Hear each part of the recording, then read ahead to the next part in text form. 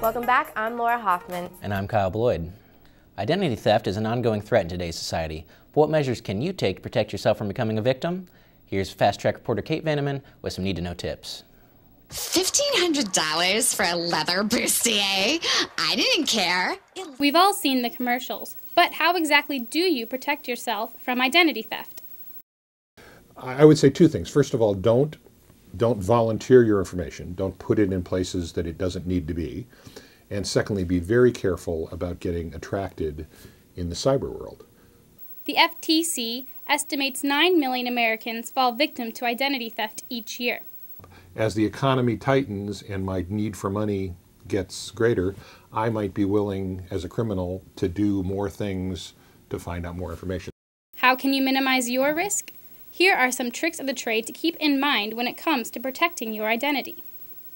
Don't sign the back of your credit card. Instead, write check ID. This prevents someone from obtaining the resources to forge your signature.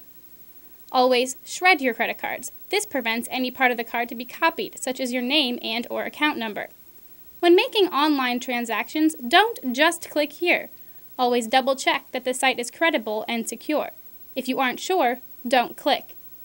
And monitor your credit card bills and credit reports. All citizens are allowed 3 free credit reports each year. The information can be found on Purdue's secure website. You don't have to be perfect. You just have to be a little bit more resilient because there's so many other targets. Reporting for Fast Track, I'm Kate Vanneman. Researchers at Purdue have mastered a new ground-penetrating scanner. Erica Mills has the story. Over the past 6 months, Purdue has acquired one of the most advanced laser scanners of our time. I sat down with Professor Jay Shen, and he explained exactly what the scanner does. Well, usually you use a camera to take a picture, and this is a two-dimensional image for the target or for the object.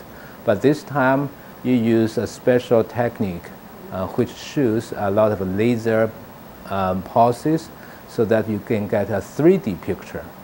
Basically, the scanner reproduces three-dimensional objects and sends the image to a computer screen. It can be used to build 3D models and even in professions like construction, archaeology, forensic science, and even transportation. Although Purdue is not the first organization to obtain this scanner, Purdue officials are very excited about its use here at Purdue and in the future. We think this is a very powerful tool, and we would like to promote this technology.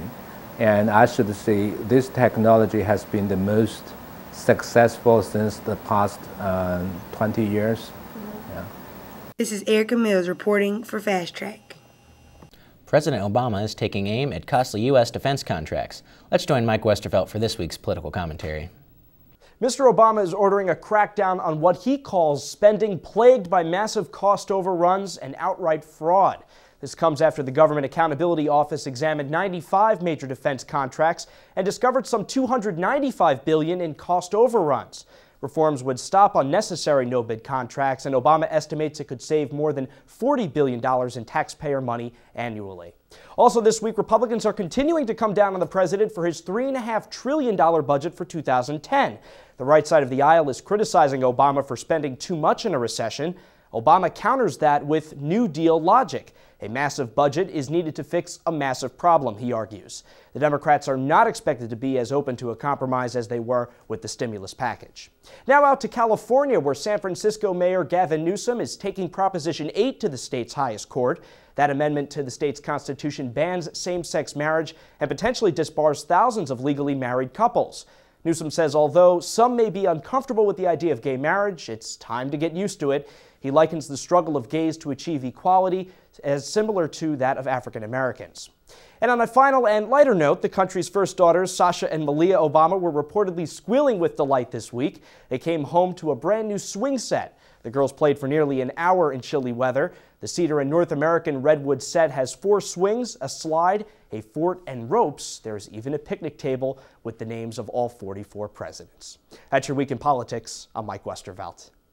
The Purdue Greek community recently came together to prepare for Greek Week coming up in April. Greek Streak marked the first event. Erica Mills has more. On Wednesday, the Purdue Greek Councils came together for Greek Streak. Greek Streak was a 1-mile race among each organization. At 3 different checkpoints throughout the race, each racer will remove 1 article of clothing.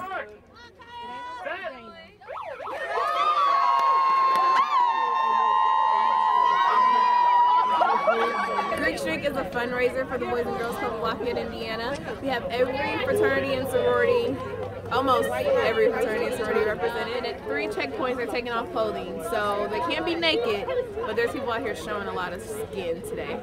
The event was a huge success. There were over 50 racers between both the men's and the women's race. This is Erica Mills reporting for Fast Track. After the break, we'll join our sports team with all the Purdue updates. And take a peek at the national weather update. Stay with us. Need help with that essay or resume? Then head over to the Purdue Writing Lab. They can help you with everything from properly citing your sources to grammar and spelling. On Monday nights from 7 to 10, get help at Hicks Library. And on Wednesday nights at Meredith Hall from 7 to 10. Monday through Friday, you can visit Hevlon throughout the day. Remember, you can always get help 24/7 with just about anything you can put on paper online with Al.